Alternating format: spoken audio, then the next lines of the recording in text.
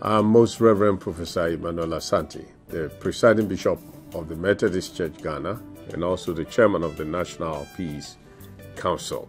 In recent times, we have faced serious periodic generating capacity shortfalls. What can we do? We need to convert our lighting to energy-efficient lighting.